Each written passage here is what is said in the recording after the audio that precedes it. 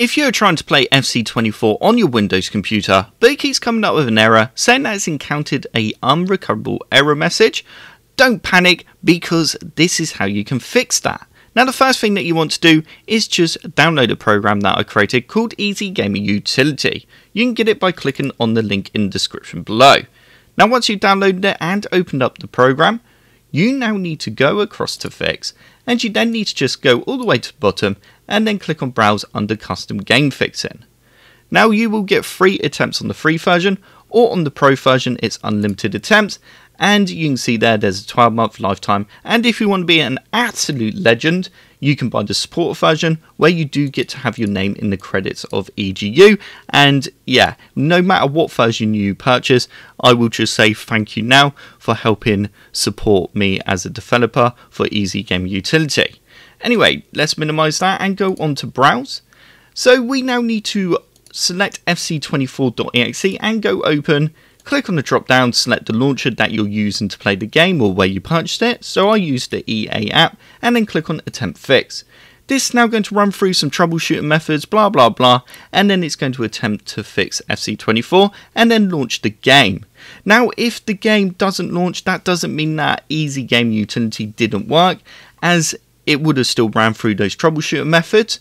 You just then need to go ahead and launch the game manually. But you can see there it's doing a great job, and it is attempting now to launch the game. So if using Easy Game Utility didn't resolve the problem that you're having with the encountered error message, then the next thing that we need to do, just give this a few seconds for it to load. There we go. I now need to just go Alt F4. There we go.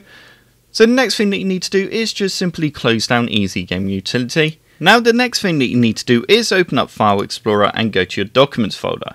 You're now looking for the FC24 folder. You need to right click on this and go rename, and just add CS onto the end of it. Once you've done that, this is where your settings files and stuff like that are stored for FC24. Go ahead and launch the game now and see if that resolved the issue that you're having. If it didn't, then you can rename this folder back and delete the new one that gets created, so you don't have to enter in all those settings again. But basically, that's just going to reset all your settings and stuff back to their default values. Now, the next thing that you need to do is go to the location where you installed the game. Also, I just want to say I will pop a link in the description below to a guide that I'll do, which I'll add more methods to on how to fix the encountered error message that I wasn't able to add into this video if I think of any more. Now, once you're in the folder where you installed the game, you now need to go to the installer folder and then the EA anti-cheat folder, and then double click on this file here that says .exe. In fact, right click on it and go run as administrator. You now need to click on the drop down and select FC24, and you're then going to want to go repair. If repairing it doesn't resolve the issue, so you need to select the folder where you installed the game. So there we go.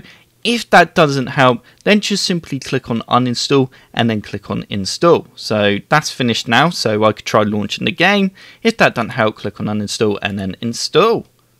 So that does now bring me to the end of this video. I really hope this video helped you out and you enjoyed it. If you do want to see more computer sluggish videos, then click the subscribe button. If you did like the video as well, then click the like button. If you do subscribe, then I will see you in the next one.